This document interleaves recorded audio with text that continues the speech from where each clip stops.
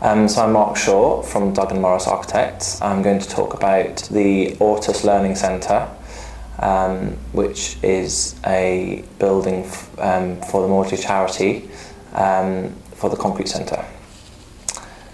So the building is located in South London. It is on the campus of the Maudsley NHS Foundation Trust, which is adjacent to the campus for the Institute of Psychiatry. And on this site they train more psychiatrists than anywhere else in the world in a year. And it's also one of the world leading institutions for mental health. But yet their buildings are very poor quality, and in fact the trust was spending a huge amount of money every year on renting other spaces around London to hold events, conferences, meetings, and they felt that they were kind of a bit embarrassed about bringing people to the campus. So the trust actually has a charitable foundation, which is a separate entity which all the assets of the trust are owned by, which is very substantial. It's been going since 1610, and they have been quite a sleepy organisation of late, until recently they appointed a new, very dynamic, visionary chairman who said, we're going to invest the resources that we have in the campus and in new facilities, and we're going to start with learning and education and trying to use the research that the Trust does, which is this fantastic stuff, and actually using it for the benefit of mental health and well-being. So the Trust appointed us as architects to actually develop the brief for the building. So they said, you know, we want you to tell us what we should be building. What is a learning centre? You know, what's going to happen in there? At that point, they didn't know how big the building was going to be, how much it was going to cost, what was going to happen in there. But they set us the task of discovering and researching and engaging. We call it the immersion programme. We did it for probably about 10 months. We interviewed so many people. We visited about 30 buildings all over the world, all over Britain. We ran workshops. So this slightly odd slide is that we ran workshops with all of the sort of key people in the trust to ask them what they were teaching, what they learn, how do people learn. What they do was really starting it with a blank sheet of paper. We came up with these 10 vision statements, which sort of were our guiding principles through the rest of the project. So every time we introduced new people to the team, we would just explain that these are the things that we're trying to do with the project, and that it should be world-class. Everyone kept using this expression, you know, what is world-class learning, what's a world-class building, how can we do what best thing that we can do. That it should be for change, that it should encourage change in the organisation. It should be a hub for teaching and learning. So at the moment they were doing teaching and learning all over the campus in funny little rooms, and sometimes, you know, in a hotel somewhere in Elephant and Castle, and they wanted to bring it all together so everyone was talking to each other, everyone knew each other, and that there was some sort of dynamism going on with the learning. And that obviously it had to be innovative in construction, it had to be sustainable, it had to promote interaction, it had to be welcome and friendly. So the Trust had a problem with some of its facilities being sort of slightly counterintuitive to use. The building that actually was knocked down that on our site was a very strange 70s building with no windows and no air conditioning and no technology and terrible furniture and all these problems. So they wanted a complete change of culture, and they also wanted it to encourage, we kept saying, learning by anyone, anywhere, at any time. So it's not just a building, but it was to encourage people to learn all over, wherever they were, but all connected back to this building. So they actually set up a company, a learning company, which is a not-for-profit organisation which actually does the teaching. So it's really innovative. It's not just a building, it's a really innovative project.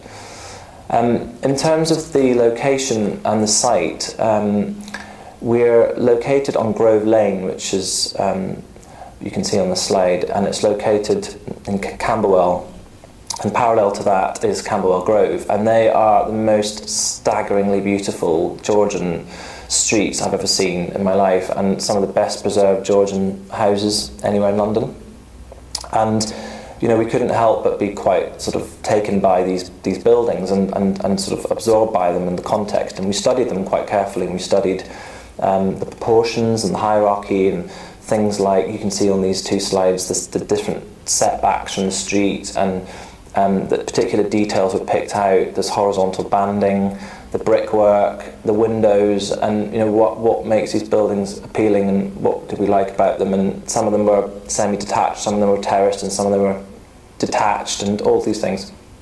And I think we felt like the building needed to feel like it was part of that environment rather than a kind of alien that just sort of arrived, and we wanted it to feel part of its location.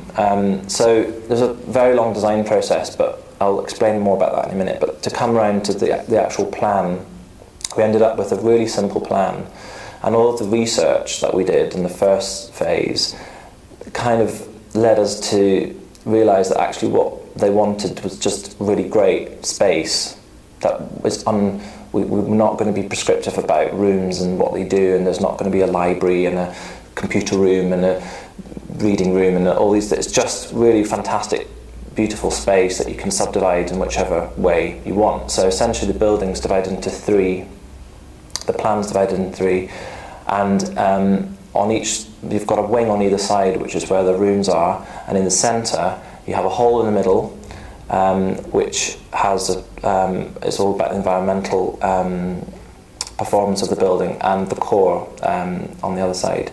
So you can subdivide these rooms into three with folding sliding partitions, or you can pull them back and have a really big space.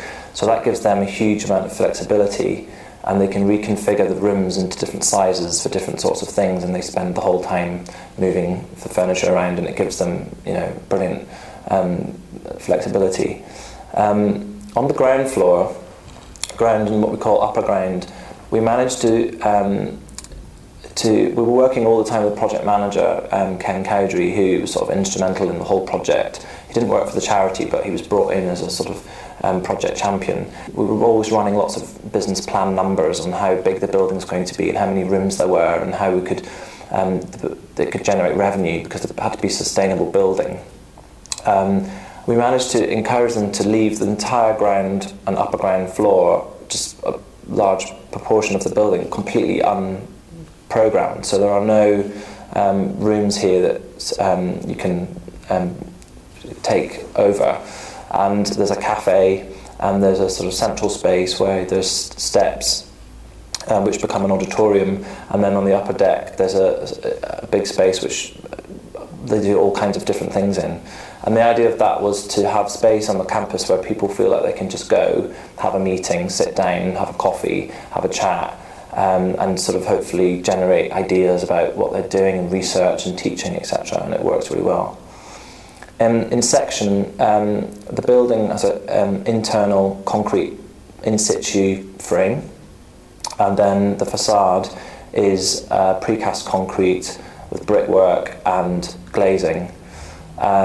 And we wanted the materials to be as simple as possible, as few materials as possible, and just all expressed. So there's nothing's hidden. There's no plasterboard anywhere in the entire building. You see everything, and everything's really just simply detailed. The section going the other way, the building sits on Denmark Hill, so you have a sort of gently sloping site, and we wanted to, like the Georgian houses do, sort of engage with the level change, and so the section's split. So the floor plan is actually cranked, and what that does is it creates a more dynamic space in the centre where the large staircase is, which is the idea that people will meet and bump into each other and just sort of spend time around this space, and that you get sort of views and glimpses across the half landing rather than sort of this kind of more like a sort of dead atrium space. It's much more dynamic. In terms of the sustainability, this section explains how the building is completely passive, so there's no mechanical ventilation anywhere. There are windows on the facade which open with actuators. There's a BMS computer system which detects the temperature and CO2. The windows open, and then the air moves through attenuators in the walls of the teaching spaces and into this atrium space and up and out through the roof light, which also has vents which are automatic and controlled. So the building is very low energy because there's no mechanical ventilation. You get natural fresh air coming in, and all the thermal mass of the concrete exposed in the spaces works really well for the temperature. So to talk about the facade a little bit, we spent a long time making models and investigating, what do we want the facade to say and what does it want to express, and we knew that we wanted to split the floor plan, and we investigated many different ways of doing this, and sometimes potentially losing the split in the windows and sometimes expressing it, and I think in the end we just realised that we wanted the facade to just tell the story of what's happening inside the building. So although it's a very, very strict 1200 module grid all the way around this precast concrete fins, within that grid there's different things going on. So where you have a terrace, there are no windows and there's a balustrade. Where there's a double height space, there's no windows and there's brickwork. On the rear facade, it's different again. So the building's sort of explaining what's happening. We also did some CGIs quite early on, which were to investigate the material qualities and the depth of the facade and the concrete and everything else. So you can see the 4 elevations there. That's what I was saying about the grid being very clear, but then having a second layer. So you can see terraces, and there's inboard terraces which sit within the facade. And there's, for example, on the west elevation where the core is, and you have a staircase and toilets, there aren't any windows. It's brick and precast concrete and steel framed windows, Janssen windows. So the frame is a 50% GGBS mix, which was partly for sustainability reasons, so it's half the amount of cement that you would use on ordinary concrete mix, and also to make the concrete lighter, so it's very light and creamy kind of texture. And I think there were a few people that were a bit nervous about having lots of exposed concrete in the building because they were used to Guy's Hospital, which is very grey, and we said to them, actually it's not going to be grey, it's going to be white and soft and the mix. And we worked with Elaine at the Concrete Centre on the mix and on the specification, yeah, I think it's probably a good point to just explain a little bit about the procurement route. So it's quite an unusual contract. We knew that the client didn't want to do a JCT contract. They were nervous about time and cost overruns, and they told us that the building had to be finished on time and had to be finished on budget. But there was a nervousness also about doing design and build. So we chose a partnering contract where it's very much the sort of ethos of the charity to bring people together. And so it's a partnering contract called the PPC 2000. And there's a core group of architect, engineer, QS, construction manager, project manager, and environmental engineer. And we all work together to solve everything. And there was no kind of adversarial sort of approach. And all the subcontractors were employed directly by the client. So they were all brought to the table really early in the design process. The idea being that we extract all the knowledge from the experts to help us to get to the right solution and build it on time and for the price and also with the quality that we wanted. That was actually quite difficult because every package was tendered individually and they all were over budget, and we had to get them all into the budget. So we had to work really hard with everyone to think about how we could achieve what we wanted to do within the cost framework. And that was quite challenging. The frame is, it's all special finish concrete exposed. So the contractor had to understand this. So we had to, when we did all the tender interviews with the subcontractor for the concrete, we sat them down and we said, do you realise what we're actually trying to do here?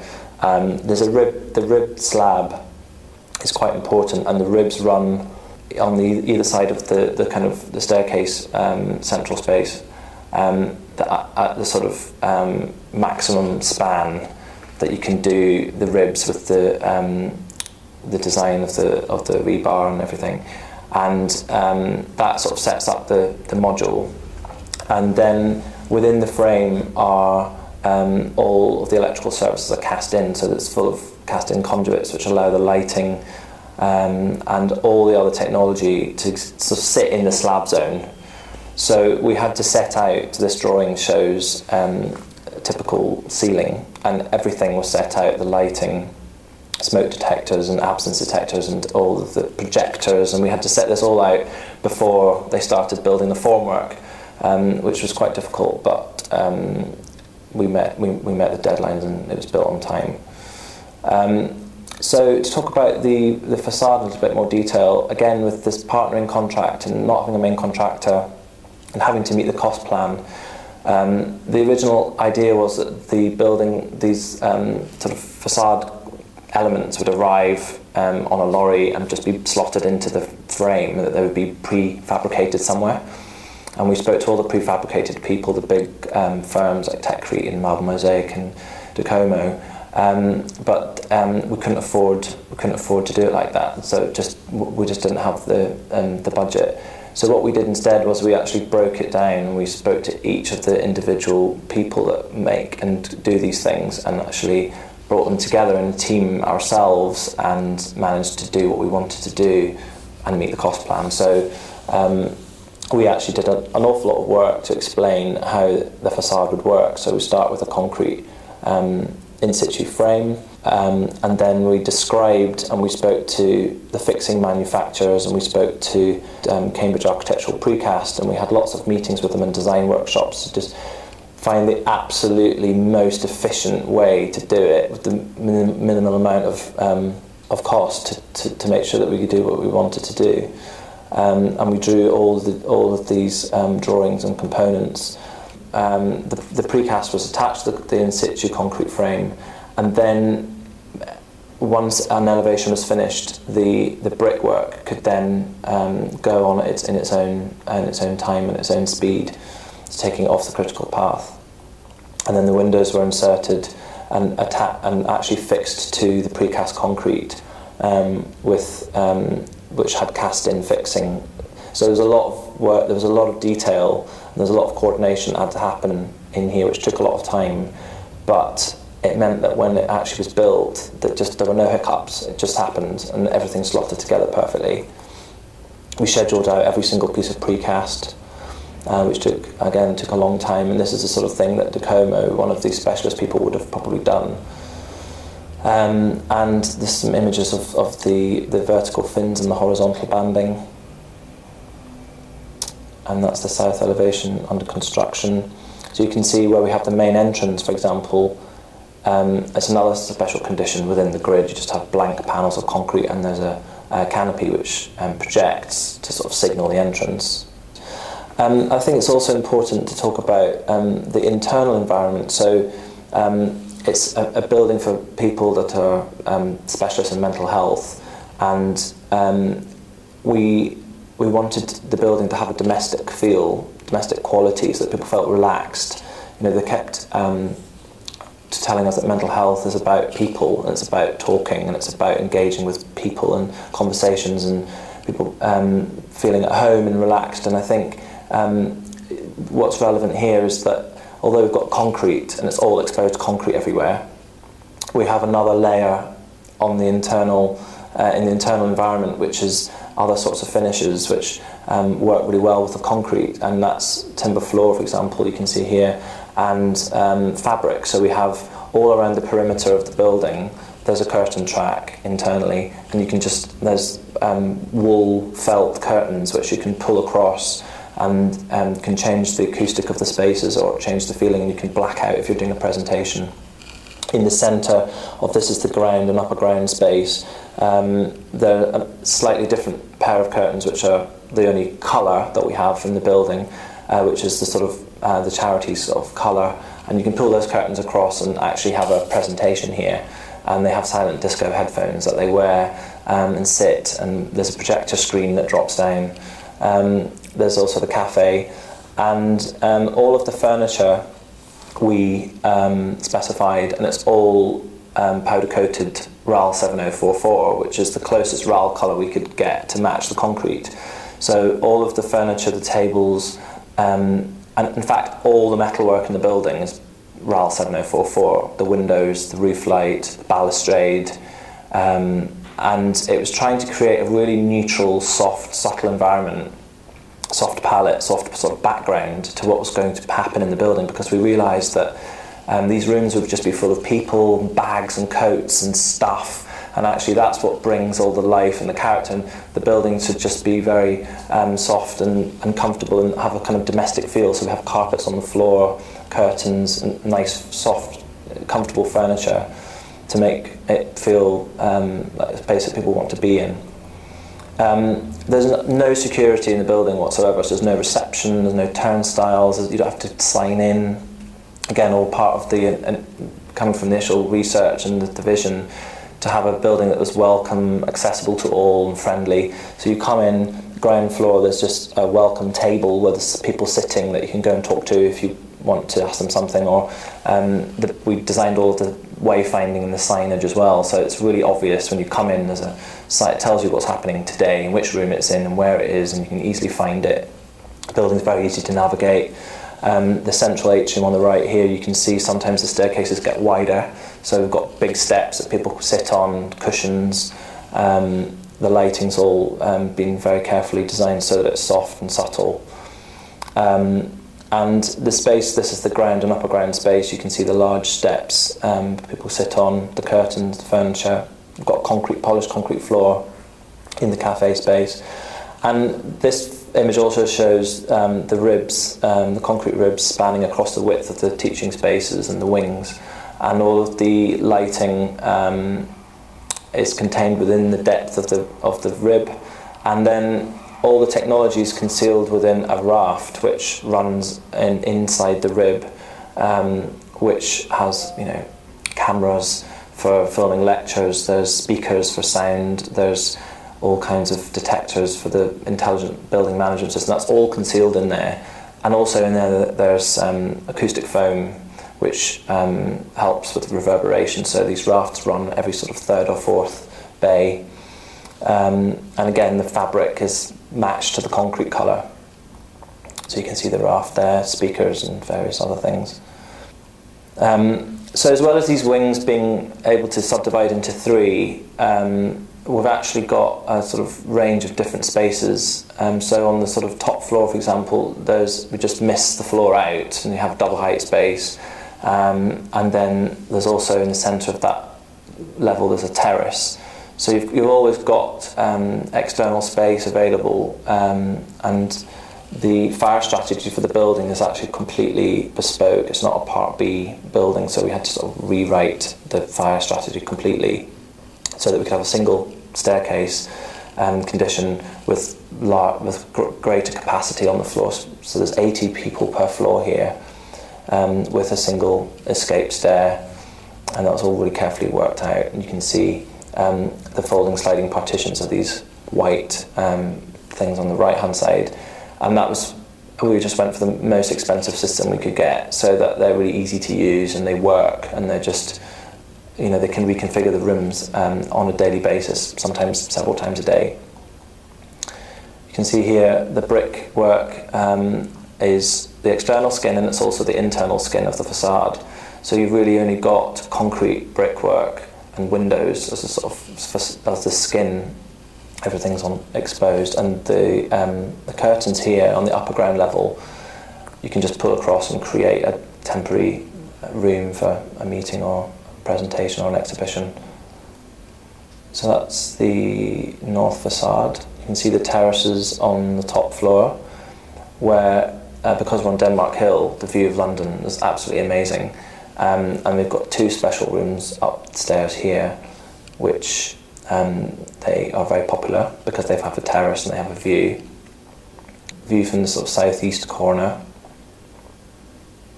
Occasionally we have the exposed the in situ frame, and you see it adjacent to the precast, and I think there's something quite nice about seeing the 2 types of concrete next to each other and sort of expressing that there's a frame and there's a skin and they work together. The brickwork was, we spent a long time trying to find the right brick, and in the end we found really quite cost-effective brick from the UK, from Haywards Heath, called Freshfield Lane. And what we did, we actually used 2 blends. So all the building that touches the ground floor, is in a kind of red brick. Most of the Maudsley buildings are red brick, but on the upper levels we changed to this sort of grey, purpley grey blend, which is much softer and greyer. But we mixed 10% of the red from the base into the top, and it's all mixed in the works, so that when it arrived on site, the bricklayers just put the bricks in. So this sort of red brick that sort of filters up through the upper layers. The final image is just showing how few materials there are. It's in situ concrete, brickwork and joinery, and that's the palette. Very subtle, simple, and everything's exposed and expressed, simple detailing. That's it.